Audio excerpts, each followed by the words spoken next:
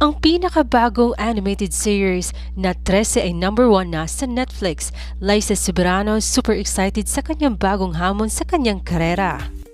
Alamin ang buong kaganapan, pero bago yan, kung bago ka lang sa aking channel, huwag kalimutang mag-subscribe at pindutin ang bell button at mag-like, mag-comment at i-share. #1 na sa Netflix ang animated series na 13. Sa Netflix ngayon, nag-streaming na ang 6th episode ng 13 kung saan tampok ang boses ni Liza Soberano sa original Tagalog dub bilang bidang si Alexandra 13. Pa sa tweet ni Liza, "I can't believe this is 13 is about to premiere. This is my first time watching on it entirely too." Tweet ni Liza noong Huwebes. Marami ang mga kapwa-artista at mga taga-suporta ni Liza Soberano ang super excited at natuwa sa pag-voice dub ni Liza sa bagong animated series na 13. At napabilang nga ito sa 10 sa pinaka-pinapanood ngayon sa Netflix sa Pilipinas. Bahagi ng FB post ng writer, actor, composer na musical director na si Vincent De Sos, 13 on the Netflix was such a thrill to watch. It was such fun ride. Being a huge horror fan myself, loved the animation. Tiyanak, Kapre, Aswang, Nuno, Sigbin, and babae sa Balete Drive in anime. Come on, what's not to like? Ayon pa sa kanya, congratulations to Apollo Sheikh Abraham for voicing Captain Guerrero, Eugene Adelia as Anton 13, Christian Velarde as Nuno, and Rene Tandok as Mayor Santa Maria as Tigno mga senior. Para sa akin, sakto lang naman yung mga mala Jacqueline Jose stoic voice acting ni Liza Soberano, which work in the contrast with the frantic noise, violence, and gore on the series.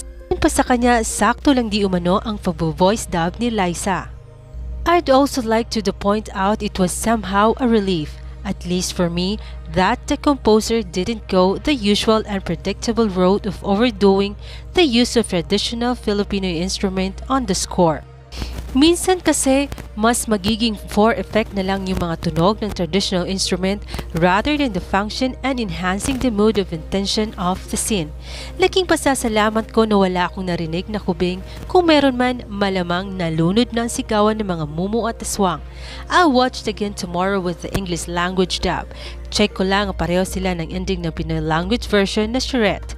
At ang cute ni na Crispin at Basilio, huwag na huwag nyo silang papatayin dahil kakainin ko ang atay nyo. Based at Netflix. Ayon pa sa kanya, nakaka-proud lang talaga na mapapanood ng buong mundo ang graphic novel na hindi lang Pinoy ang may gawa kundi kwentong Pinoy ang pinalalabas.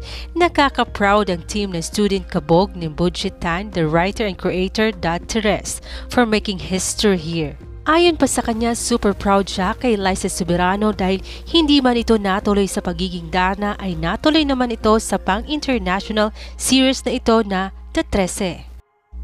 13, ang pinakabagong original animated series na gawa ng Pinoy. Ang kwentong ito ay tumatakbo sa isang babaylang manggagamot at isang sundalo. Yun ang karakter ni Alexandra 13 na binigyang boses at buhay ni Liza Soberano sa pinakabagong original animated series ng Netflix.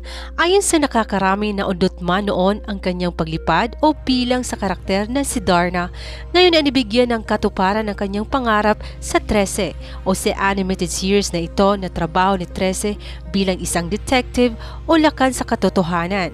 At sa sangkatauhan na hanapin ang mga lamang lupa at masamang elemento na nagaan yung tao at nagtatago sa paligid ng kamay nilaan. Mapapanood po ang 13 sa streaming platform ng Netflix mula June 11. So mga kachika, ano ang masasabi nyo sa balitang ito? Huwag kalimutang mag-iwan ninyong comments sa nasabing balita at mag-subscribe sa ating channel para sa next update. Maraming salamat po sa inyong panonood at pakikinig po sa ating video.